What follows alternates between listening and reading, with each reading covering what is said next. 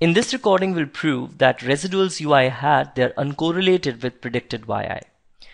So in deviation form, as you have seen in the earlier recording, that sample regression function could be written like this, which is yi hat equals to beta 2 hat xi.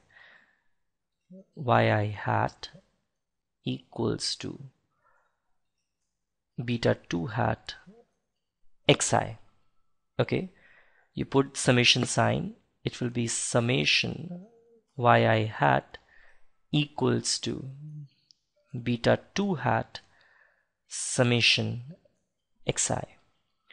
Now in case if you multiply both the sides by ui, what will you get is summation yi hat into ui hat equals to beta 2 hat summation xi ui hat.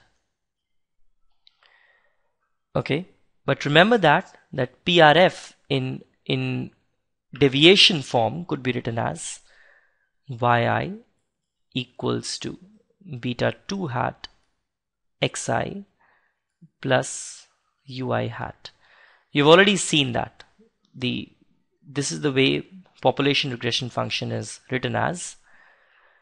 So, well, you can write your ui hat as, from this, yi minus beta 2 hat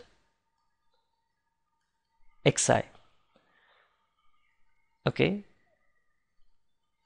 so summation yi hat ui hat could be written as beta 2 hat summation xi into this expression yi. In place of ui hat, you can write yi minus beta 2 hat xi. Clear? So what will you have is beta 2 hat summation xi yi minus beta 2 hat square summation xi square. Clear? So what you can write is beta 2 hat, if you remember, beta 2 hat in deviation form could be written as summation of xi yi upon summation of xi square. This we have already proved in our earlier recording, so you can go back and always look up to that. Summation of xi yi could be written as beta 2 hat into summation of xi square.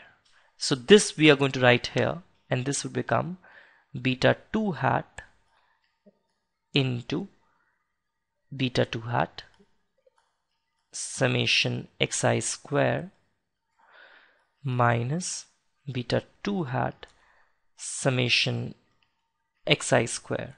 So this becomes beta 2 hat square. So sorry, square is here. Beta 2 hat square summation xi square minus beta 2 hat square summation xi square. So both of them will cancel out and this will fetch you 0.